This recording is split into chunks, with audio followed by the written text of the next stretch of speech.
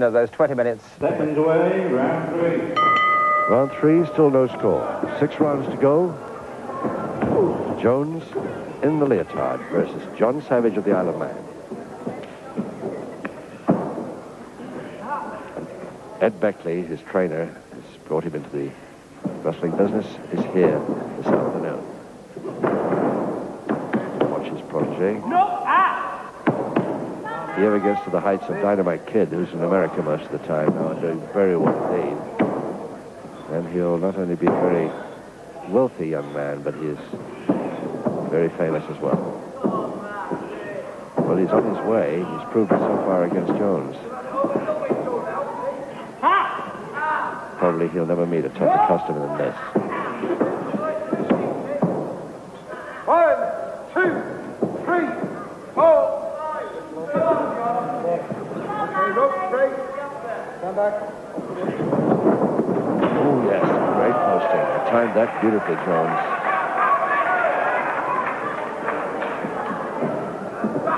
And the double arm suplex, beautifully over the top, cross press, and in trouble, Savage, but no, he manages to get out of it.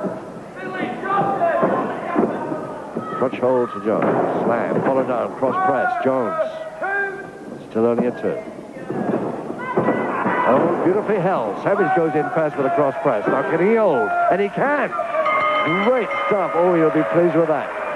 At least he's got a pinfall over the big man of wrestling in just 1.5 minutes in round 3. So Savage leading 1-0. The thing I never thought I'd see here today. In round 3, the referee gives the first fall to the young heavyweight, John Savage. And I think Jones pretty surprised, but sportingly he comes forward to shake his hand. I think he'll have something to say about it pretty soon. You can hardly wait for the bell to start round 4. Second way, round 4. And here we go. He hasn't got to wait any longer, and Savage better watch out now. Savage actually leading the world mid-heavyweight champion, 1-0. Side headlock. Twice in that last round. Jones nearly had him, and then suddenly he turned the tables, but beautifully with a side folder.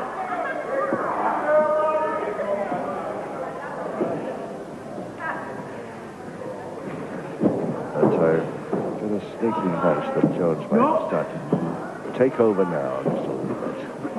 Don't respond, Jones. No!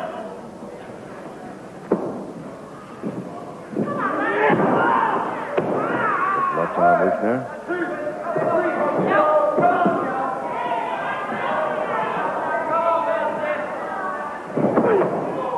Yes, he got the foot fastly, but Jones saw it coming. Cross press. Cross press the other side. Tries it again. No, I give up that one, says Jones, but lets him up. Between the other ropes.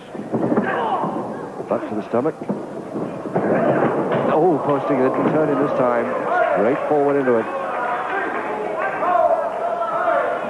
Seems to be the left wrist or hand that he's hurt, but it's a full Boston crab to Jones. The submission may be here.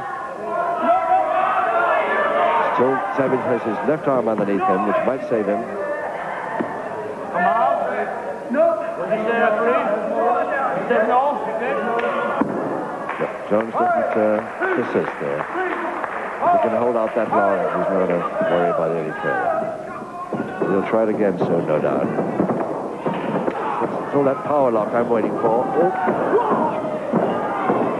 And a folding press. If Jones can balance right, he's got him. He's got him.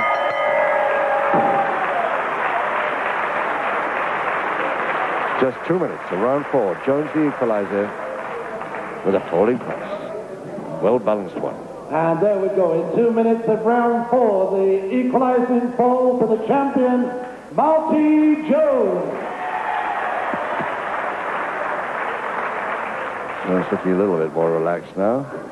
And Savage has got a bit of a worry. But both of them can't wait for the start of the second half of the fight. Second way, round 5. Round 5, 1 fall each. Still Savage going in on the attack early. An arm lever for wrist lock position, yes. Cross press. But you'll never hold Jones with it.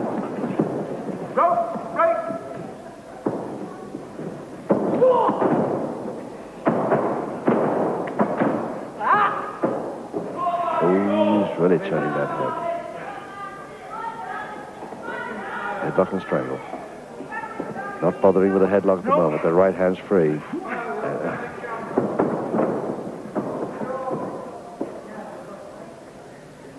Jones keeps going for that double arm through there.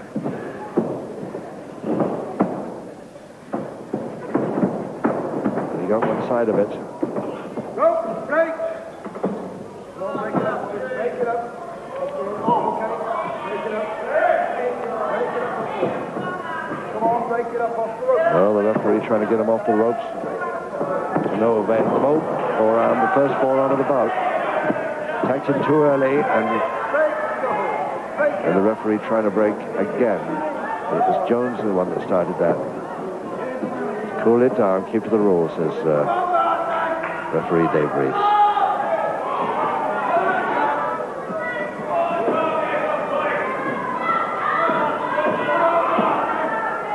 It's just overexcitement that made him do it, of course. He doesn't need to foul.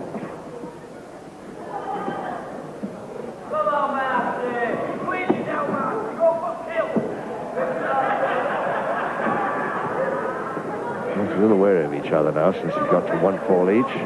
And both know that one more mistake is the end of the bout. 1 minute to go. Round 5. Oh, drop kick, a beauty from Jones coming off the ropes. Now that could have a serious effect on this lad. Doesn't knock him out, but at least it could weaken him sufficiently for Jones to come in for a killer hold.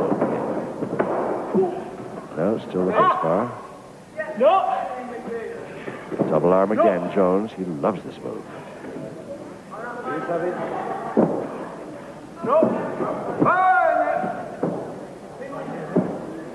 Double finger interlock, try a cross press. Not going to work for him. 20 seconds he's gone.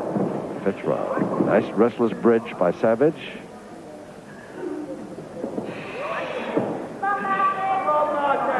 If he does get up, the bell will save him any further problem in this round.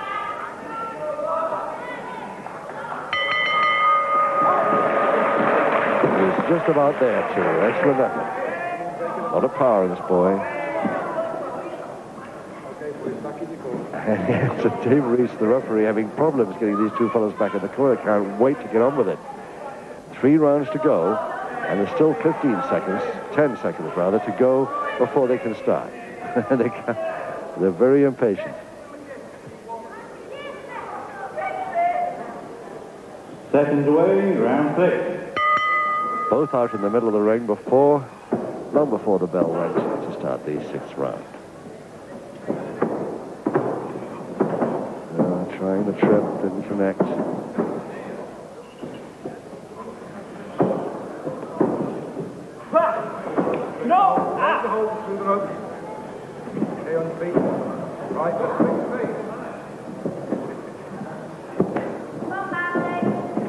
Still haven't seen Jones try the power lock yet. Oh, yes, that forearm came right up there. Quite another beauty.